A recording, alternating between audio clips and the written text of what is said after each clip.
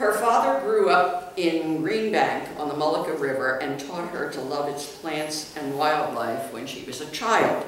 Her father's Dutch ancestors settled in the Pine Barrens long before the Revolutionary War, and most of them are buried in small churchyards near the Mullica River. Elaine wasn't interested in the Pine Barrens history until recently, she tells me, and that's when she began to read about it. She's going to share some of what she learned. She hopes you'll be inspired to explore the area if you haven't done so already. Oh, I'm sorry, I have one more line here, and the title, that's an important piece of information. The title is The Pine Barrens, Sand, Iron, Pirates, Early Life Along the Mullica River. Let's welcome Elaine. I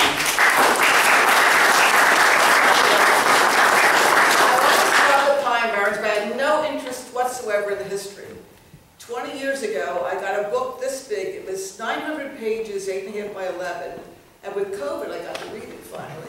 All these years I've had it. And I learned so much. And that's why I decided to do this, because it was fascinating. And it's, as I said, my father was from that area.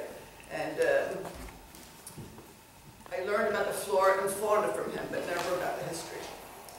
So I want you to bear with me. I might pronounce some words wrong because some of them are Lenape terms, and I don't know how they pronounce them, so I'm going to do my best on that. Pine Barrens, is that coming up on there? Sand, iron, pirates. Okay. In 1524, the ship of Giovanni Verrazzano dropped anchor in Great Bay, naming the land Nova Caesarea, or New Jersey. Nearly a century later, in June 1614, Dutch Captain Cornelius May sailed south from New Amsterdam to explore the seacoast. He entered the mouths of two rivers. Piled on the banks of each were thousands of birds' eggs, and May named the rivers the Little Egg Harbor River and the Great Egg Harbor River. The Little Egg Harbor area runs about 25 miles along the seacoast from Barnegat Inlet to Brigantine Inlet and about 25 miles inland. The Little Egg Harbor River, called Amentonk by the native Lenni Lenape, was eventually named after Eric Mullica from Finland. In the winter of 1697, Eric settled with his family in Tacocon, now called Lower Bank. Later, Eric and his sons purchased land in Gloucester County and named it Mullica Hill. The Mullica River was a hotbed of activity before and during the War of Independence. Congress created the Pinelands National Reserve through the passage of the National Parks and Recreation Act of 1978. It was the first national reserve in the United States, over 1 million acres. It spans portions of 7 counties. It's the largest body of open space in the mid-Atlantic seaboard between Richmond and Boston. The reserve is home to dozens of rare plant and animal species and the Kirkwood-Cohansey Aquifer system, which contains an estimated 17 trillion gallons of water. The Pinelands is a unique location of historic villages and berry farms amid the vast oak pine forests, extensive wetlands, and diverse species of plants and animals of the Atlantic coastal pine barrens, ecoregion. It's protected by state and federal legislation through management by local, state, and federal governments and the private sector. The reserve contains Wharton, Brendan Burn, Bass River, and Penn State Forests, and Double Trouble State Park, which provide public recreation facilities. The New Jersey Pinelands Commission protects the pinelands in a manner that maintains the region's unique ecology while permitting compatible development.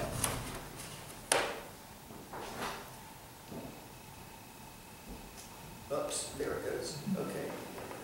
Natural resources, when people first came here, were abundant bog iron, sand, seashells, salt hay, and trees. Towering ancient Atlantic white cedars, members of the cypress family, once crowded the boggy forests.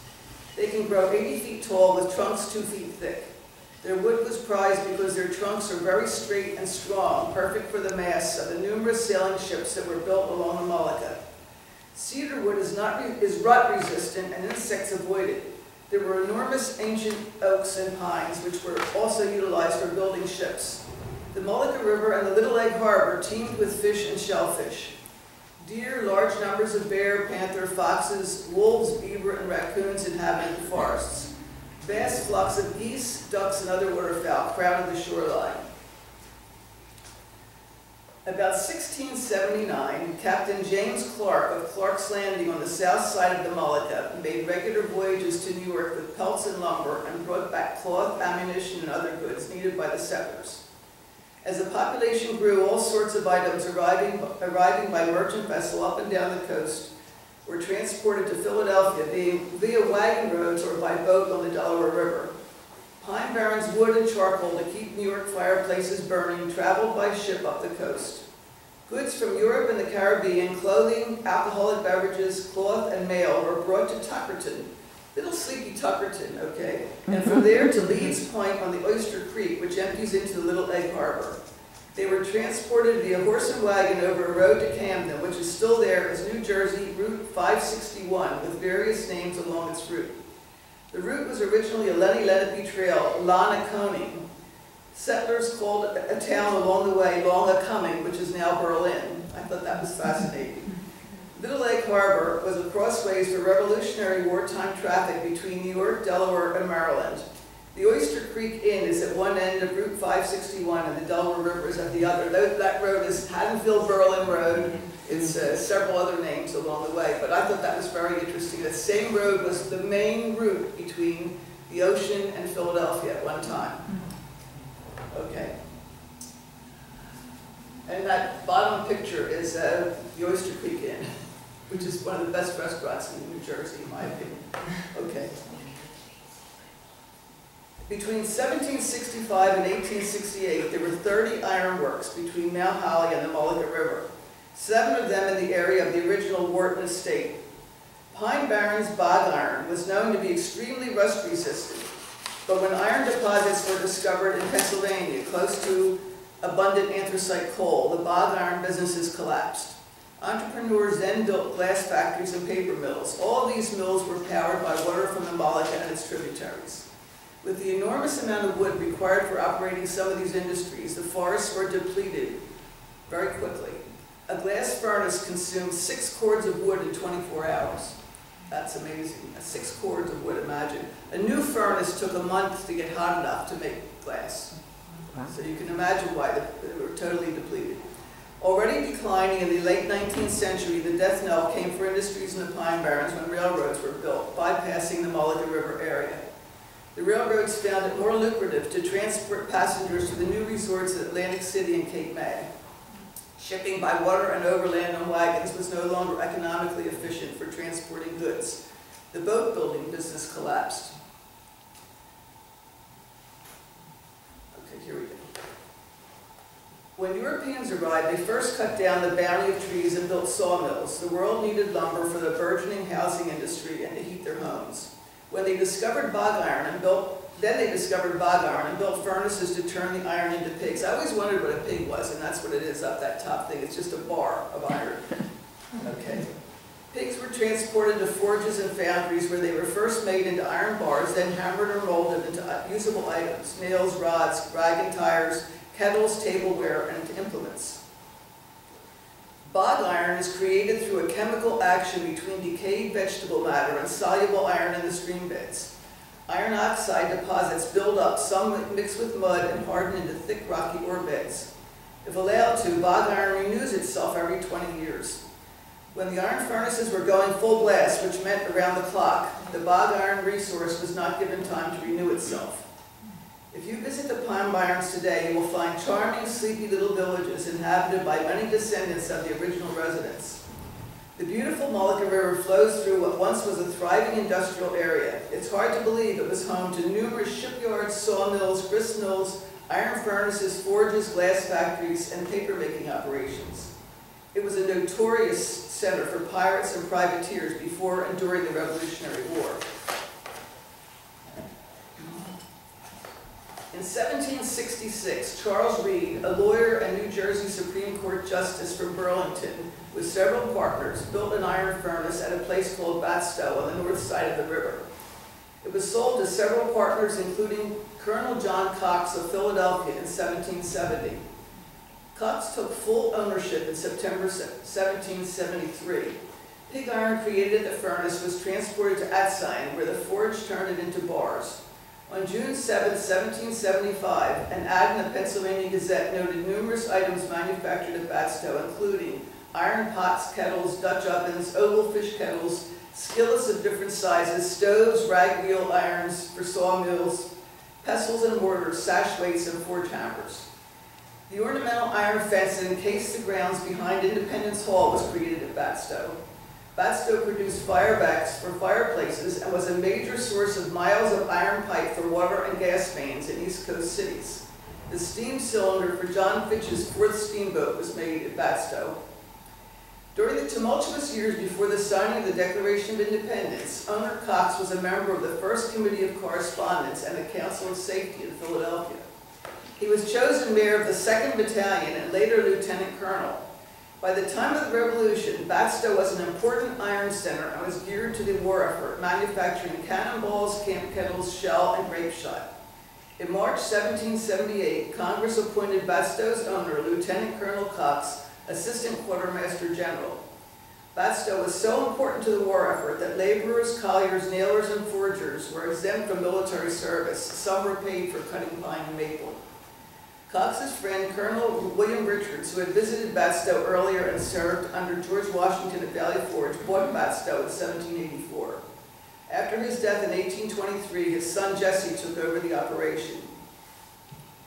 In 1876, during foreclosure proceedings, Joseph Wharton bought the estate for $14,500. Those in real estate, imagine. Okay. Wharton planned to raise sugar beets and to sell Philadelphia the clean water that was abundant in the Pine Barrens. New Jersey put a stop to that.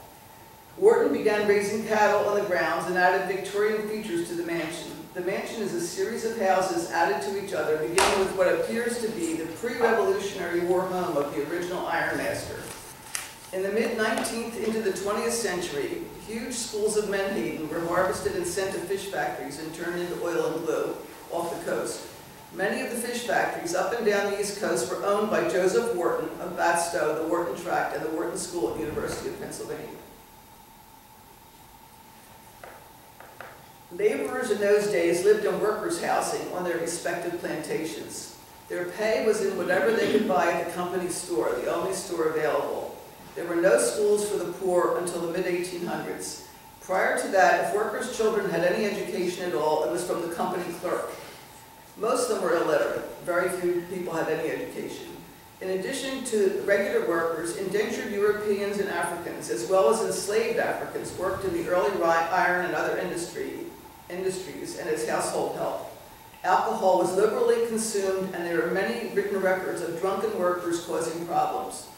Many indentured workers and enslaved Africans tried to escape. The Richards men were large, strong, and imposing. William was 6 feet 4 inches tall and robust. Jesse weighed nearly 300 pounds in his later years. The War of 1812 had been a boon for the iron industry, but after that war, Batstow's iron business faltered.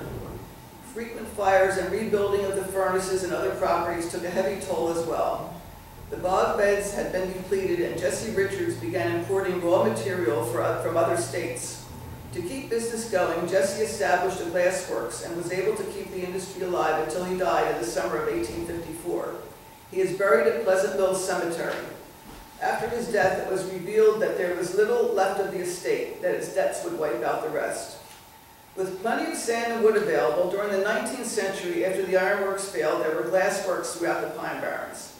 In Crowleytown, Greenbank, Batstow, Herman, Nesco, and Bulltown. Window glass panes called lights and trapezoidal panes for municipal streetlights were among the main products created by the early glass factories. But jars and bottles were also blown there. Glass from the Pine Barrens had a greenish color because of the iron in the sand. There were numerous paper mills, too, that made a low grade of paper, often called butcher paper, that always had a yellow tinge because of the cedar water used in the process. In 1707, the first white settlers arrived in Nescocheg, that's the other one I don't know how to pronounce, later named Pleasant Mills. The friendly Lenni Lenape who lived there were eventually diverted to a reservation in what is now Indian Mills. The first European settlers in the area were Dutch, Scottish, French Huguenot, Finnish, and Swedish. There was evidence of a Friend stronghold at Leeds Point by 1740. They were followed by British and German immigrants who brought their religions with them. Most of the early residents were members of the Society of Friends or Presbyterians, followed by Baptists and Catholics. Presbyterians were worshiping at Clark's Meeting House near Port Republic in 1762. Where the Batstow and Mullica rivers merge, an area known as the Forks, there has been a sawmill, a cotton factory, and in 1861 the paper mill was established. It made a sort of rough craft paper from marsh grass, salt hay, and other materials brought up the Mullica from the Philippines, England, and Germany, and India. Aside from Batstow, all that's left at the Forks is the Methodist Church with its cemetery, the Kate Aylesford Mansion, and the empty paper mill. Charles Peterson wrote a romantic novel, Kate Aylesford, that was very popular in its day. It's supposedly the setting of this Elijah Clark house was the setting for the Kate Aylesford novel, which sounds like a really silly novel, by the way. Very typical of that period. Okay. The Forks. This picture of the is as close as I could get to the Forks. So it's sort of the Forks. It's not accurate. And the boats was something, I couldn't find any good pictures of old boats either, so that's not it either. But just downstream from the area where Batstow and Pleasant Mills are located is the Forks. In Revolutionary days, there were houses, inns, barns, and wharves along the shore, and in the river were hundreds of ships, privateers, and their prizes. Courts of Admiralty held auctions there for the disposition of numerous captured ships and their cargoes. Many shipyards were there. Vessels were built and loaded out to the West Indies, New York, Philadelphia, and the southern and eastern cities, receiving their supplies of shingles, boards, and iron. The inlet was formerly the best on the East Coast, and many vessels destined for Philadelphia in the winter, because of ice on the Delaware, sailed into the Mullica and there sold their cargoes to tradesmen from New York and Philadelphia. Early travelers through the Pine Barrens were on their own. The roads were not much more than trails. The wading river used to really, people had to wade on it. That's why it's called the wading river. They would wade across. Okay, the roads were not much more than trails. Streams had to be forded. People and horses waded or swam across. Bridges were eventually built, mostly by local residents. In 1773, one of the first taverns in the Pine Barrens was built at a crossroads on the route from Mount Holly and Tabernacle to Little Egg Harbor by Nicholas Suey and his wife Sarah Sears. Sarah's father, Colonel Paul Sears, served under George Washington in the Continental Army. Suey's Inn became a gathering place for rebel patriots and for training militiamen for both the Revolution and the War of 1812. After the war, Suey renamed it the Washington Inn. By 1795, there was a lot of stagecoach traffic through the Pine Barrens, and there arose a need for more taverns along the busy routes. Traveling less than 5 miles an hour, every few miles horses had to be changed and travelers needed to be refreshed, fed, and perhaps bedded down for the night. Fermented apple cider, known as Jersey Lightning, was served along with beer, wine, rum, and whatever other alcohol could be acquired. Stage taverns were limited by law to be a half-day's journey apart. Taverns grew up along all the major routes. Establishments like the Bass River Tavern and Bodine's, along with the Washington Tavern, became central to community living, with town meetings, voting, recruiting for the armed forces, and other gatherings held routinely. The original residents were enthusiastic patrons of the many taverns that proliferated throughout the Pine Barrens. Itinerant preachers rode the circuit on horseback, staying with kindly neighbors when many residents became Methodists, the party was over. The first Methodist societies were incorporated in the early 1800s. Fiery preachers campaigned against liquor and succeeded in closing down most of the bars and gin mills. That's fascinating too. Okay. Some residents of the Pine Barrens held Africans in bondage. It's said that at least one man, Captain Charles Loveland, was a slave trader, transporting human cargo from New Guinea to the American colonies. Many free black people worked in the furnaces and other industries and lived in plantation housing along with other workers. David Mapps was a highly respected black landowner. This surprised me. Okay. In 1790, he purchased 40 acres in Lower Bank in an area known as the Island and employed black laborers to work on his farm. He was highly respected as a farmer and was known to be of strong character and an ethical businessman. He purchased a 60-ton schooner and became captain with an all-black crew. He and his wife were Quakers, accepted as members of the Egg Harbor meeting in 1799. Maps built a school and a meeting house. This is the building that he built, for the use of his neighbors and traveling friends, which became the Lower Bank Methodist Church, now replaced by a more modern church on a different site. Captain Hugh Suey, employed by the Dutch West India Trading Company, moved to the area with his wife and children soon after his friend Eric Mullica settled there around 1700. Hugh's wife was Sarah Van Tienhoven, granddaughter of the notorious Cornelius Van Tienhoven, colonial secretary, mayor and treasurer of New Amsterdam under Governor Peter Stuyvesant. Hugh Suey's grandson, Hugh, also known as Joseph Suey, was captain of the schooner Prosperity and received a letter of marque to plunder British ships during the Revolution. On Suey's land in Lower Bank, his friend John Cavalier built boats George Washington used to cross the Delaware River. They were built in Lower Bank by the Cavaliers. In his book, Jersey Genesis, Henry Carleton Beck quoted John Watson. The river there used to be filled with masted vessels. It was a place rich in money. Hundreds of men were engaged in the swamps cutting cedar. Sawmills were numerous and always in business, cutting cedar and pine boards. Many shipyards were there. Vessels were built and loaded out to the West Indies. Hearing this, a modern pacemaker boat builder, Charlie Leake, commented, generations in the shipbuilding trade, when people hear that, they say there must be money in it. I tell them there is. The money's all in it. Nobody ever took the money out. Okay. Charlie Leake's family still owns the boatyard in Lower Bank. That's where this plaque is. It's in front of the pacemaker plant in Lower Bank, which became Pacemaker and Ocean Yachts, building pleasure boats.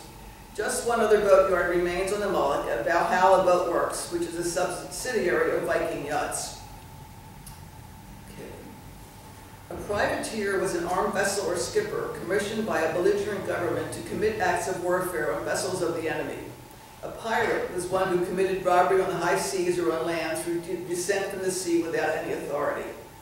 During the Revolution, many privateers had letters of marque, giving them permission to prey on British ships. Joseph Suey was one of them. With letters of marque in hand, privateers attacked and captured cargo from numerous vessels along the coast. Many also did the same without permission, and in fact, on occasion, when a vessel found itself beached, local farmers and tradesmen went out and looted what they could. We've always had people like that, and some of them are probably my ancestors, I'm sorry to say. Okay, here we go. Okay. During the War for Independence, it's estimated that about 1/3 of the population was rebels, 1/3 Tories loyal to England, and 1/3 indifferent to the war or its outcome. Many residents of the Pine Barrens were from seafaring families. Before the Revolutionary War, the Mullica River and shoal-filled Little Egg Harbor became refuges for numerous resident pirates and privateers who preyed upon the many merchant ships from the West Indies and Europe that sailed along the coast. Pirates indulged in bloodshed and murder, while privateers were after booty and avoided bloodshed.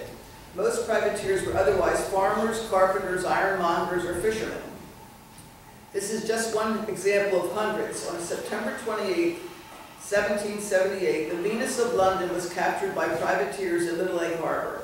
Booty consisted of salt, tobacco, cloth, stockings, shoes, medicines, books, hardware, meat, butter, cheese, porter, silver jewelry, knives and forks, watches, watchmakers, tools, and a vast assortment of other merchandise. The Venus was sold, and so was her anchor. It was dismantled and sold. The privateers' swift brigantines and sloops lay in wait for heavily laden ships that foundered on the many sandbars and shoals that formed near the edge of the bay and the island of Brigantine. Many of the locals earned a substantial living selling goods commandeered from those ships, transporting them up the Mullica and by wagon overland to Egg Harbor City, Hamilton, Berlin, Camden, and Philadelphia. The village of Chestnut Neck near the mouth of the Mullica developed to accommodate shipping in and out of the Great Bay, and by 1778 was claimed to be the second largest village on the seacoast between, this is really hard to believe, the second largest village on the seacoast between Sandy Hook and Cape May was Chestnut Neck. Okay. Ships from New York made regular stops there, taking out cargoes of lumber, fish, furs, and produce, returning with mail and provisions. Hundreds of sailing vessels were built along the Mullica at Lower Bank, Green Bank, Clark's Landing, Weekstown, Crowleytown, and beyond. The most popular privateering ships were the brigantine and the sloop. Okay. To quote from the book, A Nest of Rebel Pirates, on March 8, 1778, the British Secretary of State for the colonies sent General Clinton a note telling him to take troops to destroy all ships and other property along shore whenever practicable, so as to incapacitate the rebels from raising a marine or continuing their depredations upon the trade of this kingdom. With the capture of the Venus of London, which I mentioned a little earlier, Sir Henry Clinton reached the limit of his patience. On October 6, 1778, a British expeditionary force destroyed the village of Chestnut Neck. The main objective of the expedition was to destroy the ironworks at Batstow, 13 miles upriver, where armaments and other equipment were being manufactured for General Washington's forces, and to release British merchant ships captured by rebel privateers at the forts. Among those captured ships was the Charming Nancy, which held cargo that belonged in part to General Benedict Arnold. Arnold used Army wagoneers and 12 wagons to race to the forts to unload the Charming Nancy's cargo and transport it to safety. Pennsylvania authorities called for a court-martial, but Arnold, who had been wounded at Saratoga, received only a rebuke from General Washington. Big mistake. Okay. The 10-ship expeditionary force was led by Commander Henry Collins on the HMS Zebra, a 3-masted naval sloop. Chosen to command the troops was Captain Patrick Ferguson. Collins and Ferguson were aided by a Hessian turncoat. Lieutenant Carl Joliet had deserted the British, joined the rebels, then approached the British with information about Pulaski's troops, saying Pulaski had vowed to give no quarter should there be a confrontation. Joliet had a special grudge against his former commander, Major General von Bose, a German who had chosen to side with the rebels. Von Bose was an excellent leader who spotted Joliet's lying and lack of character and had placed him under arrest. Joliet escaped, however, with several other turncoats and gave the British details about the Continental troops. The rebels were attacked in their sleep. None survived. Joliet made sure the British went after von Bose, who was the first person killed, run through multiple times with swords. When the British arrived, they found 10 ships, mostly British, including the Venus, that privateers had already looted and begun dismantling. There was a rebel battery set up overlooking the inlet, but there were no cannons in it, though there was evidence that 8 or 10 cannons had been provided.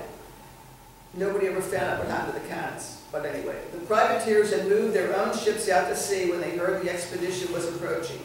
The British burned down the entire town of Chestnut Neck and what was left of the ships in the harbor. They realized there was no way to navigate their ships up the shoal-filled Mullica River to Batstow and left before Pulaski's full forces arrived.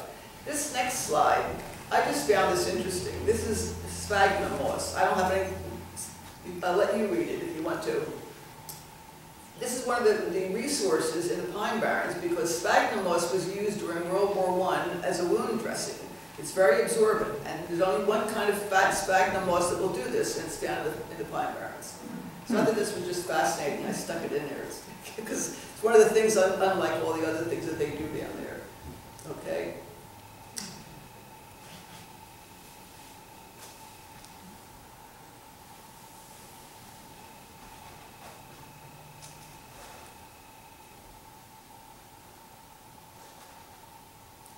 There is not much you can make a living with down in the Pine Barrens anymore, but sphagnum moss is one thing and pine cones are another. People collect pine cones and sell them for, you know, flower arrangements, I guess, and sphagnum moss. Okay. All right. After the massacre and burning of Chestnut, this is just some people that were from the Pine Barrens that I was not familiar with. After the massacre and burning of Chestnut Neck, Daniel Mathis, an innkeeper there, sifted through the scraps of his destroyed inn and began building a new one he named the Franklin Inn. Young Jonas Miller helped him with the rebuilding and fell in love with and married Mathis's daughter. Miller proceeded to build more inns, including Clark's Mill Hotel, Inns at Blue Anchor, Long A-Coming, and eventually Cape May's famous Congress Hall. He had helped his father-in-law rebuild an inn in Chestnut Neck, but he built Congress Hall. In 1858 in Crowleytown, the 26-year-old John Landis Mason patented threaded airtight screw-top jars made from transparent aqua glass, the Mason jar. Unfortunately for him, he neglected to patent the rubber ring inside the lids necessary to make an airtight seal until 1868. At that point, jars like his were being made everywhere. After many failed business partnerships and lawsuits, Mason died allegedly penniless in 1902. Born on an iron plantation, Joseph Freilinger blew glass as a child at Batstow, and he originated saltwater taffy. Kathleen Crowley was a Miss America finalist in 1950 and had a film career before returning to her home of Greenbank. She went back to Greenbank after her film career. That was fascinating too. My father's cousin, Bruce Suey, who is now 105, spent his working life in the Army Air Force and became a test pilot. He used to buzz the town of Greenbank in small planes to the delight of the residents. He's one of my favorite people. He's about 5'2", and he's fit as a fiddle at 105. These are my sources. And the big book, Heart of the Pines, is the one that I just read, and I found it fascinating, and all the information I just gave you, most of it's from here. And that's that. Anybody who's or